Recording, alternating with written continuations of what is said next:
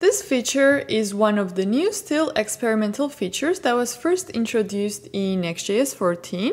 And if we take a look at the Next documentation, the definition says that it combines static and dynamic rendering on the same page.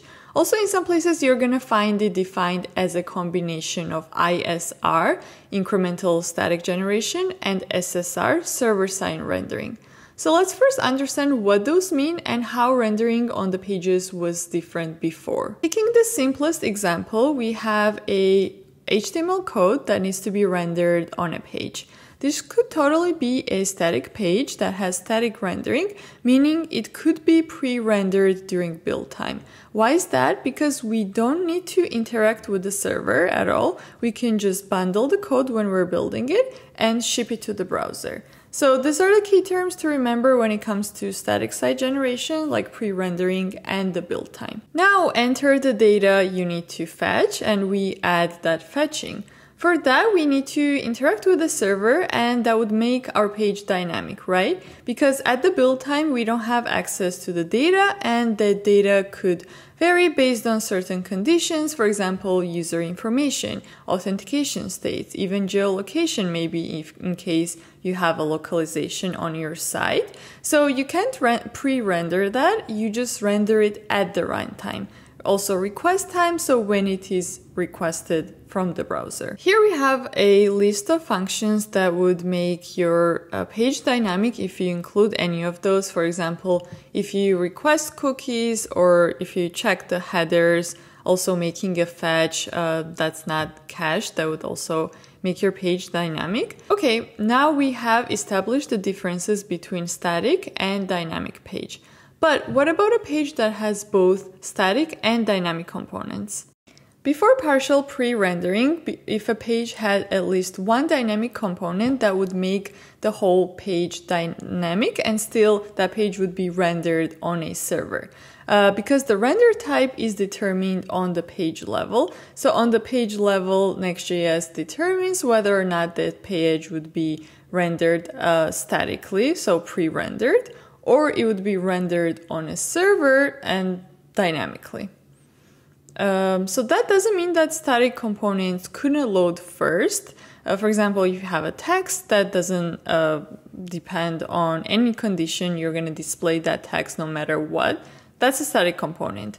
And that would load first, then other components that need to fetch the data, and other components when the data is fetched and it's available, the dynamic ones, they load after. But because you have dynamic components on your page, your static components still need to load from the server instead of it being pre-rendered, so loaded before that. Now let's take a look at examples. So I'm here on the landing page. Everything here is static, and I'm going to navigate to the dashboard where it's data specific to user, so like admin data. So if I click here, you're going to see the loading state, and then this got loaded. Everything else is static. So we had the title of the page, we had this text, but because we need to fetch this data of which forms, for example, user has from the server, we first saw a loading state, and then we saw this data and these components get updated.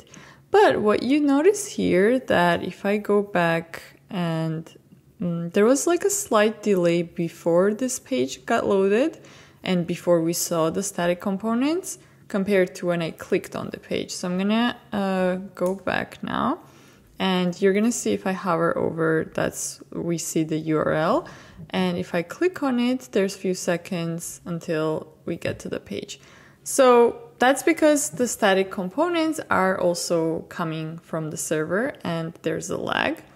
And let's say if this static components were on the page that has also only static components, it would load immediately because it would be pre-rendered.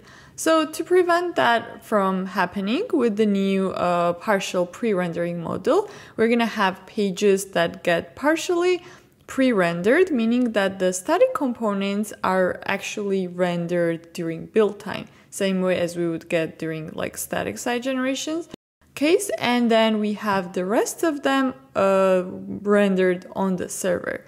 And how do we set the boundary so that static components are already displayed and we don't want the rest of the page be a blank page? So we want to show some kind of a loading state like we saw in the example.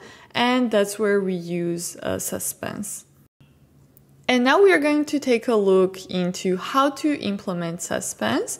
And we're going to do it on this project that I showed. If you're curious about the project, it's the one that I built for AI form builder tutorial on my channel. So there's a video, you can check it out.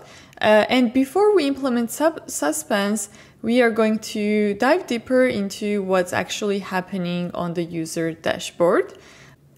So as I mentioned, this data and this card components that we're seeing is dynamic data. We're fetching it from the database, and to load this specific components filled with that data, we need to wait until we get a response from the API that we're fetching it from. So the function that's calling this is an async function, right? So in this implementation, I switched to and I'm gonna show the code as well. So we have a page, it's a server component, I made it async. That is the function that calls the data. And then inside the page, we have this form list. This one is actually a client component, but not to get confused, this is also getting loaded on the server. So in this one, it's pretty simple. It just takes in the data and displays it using a card. And then I'm trying to log some web vitals, just to see the numbers, how long it's taking this components to load. Yes, so we have that, and as you can see, there's no suspense here, there's no loading state. So because we don't have any of those, what ends up happening is, so let's open up the console. If I hover over the dashboard, we're gonna see on the left, we have the URL. So if I click on it, you can see that it took some time to actually get the page. Instead of us seeing dashboard right away and then the loaded components, there was some lag. And if you look at this metric right here, TTFB, which stands for time to the first byte, that measures usually the latency of the server, and it measures the time from the start of the navigation to the time that we get the first byte on the page. And you can see the rating that it indeed needs improvement. It's measured, the value is 1400 over a little over 1400 right now, and it is measured in milliseconds. So we can improve that. We can show the rest of the components faster, and we do that by suspense. So let's go back to our page and take a final look at how it's going to be before the suspense. Now I'm going to switch to the branch where I have implemented it, and I added, just for comparison, one more static component which we wanted to show up right away. So for the suspense, I just import that from the React, and the component that's loading the data, I moved fetching the data function inside the dynamic component because we don't want to delay other parts of the page, for example, this one. And we take that, this skeleton card is just a loading state that gets displayed when the data is loading. So I say fallback, so if data isn't ready here, it's just going to display this. And then the forms is the same thing we had. I just added a little bit delay because it is getting still fetched so that we're visually we can see what's happening. And let's observe the time. So I'm just gonna reload the page. We can see the loading here, and this one says needs improvement because I added a delay, but I'm gonna remove the delay. But we can see now that this shows up faster, like the static parts, and also the text here. And let's remove the delay in the forms. Okay.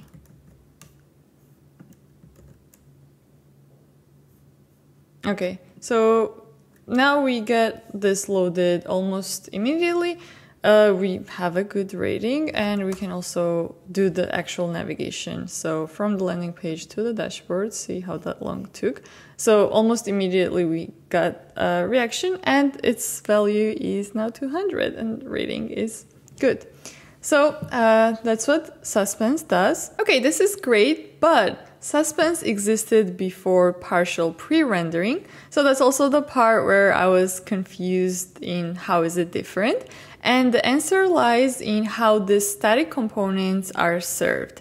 Just like right now, they are getting rendered like they would on a static site, and that is a more optimized and faster way. So basically, suspend functionality that has existed before has just expanded.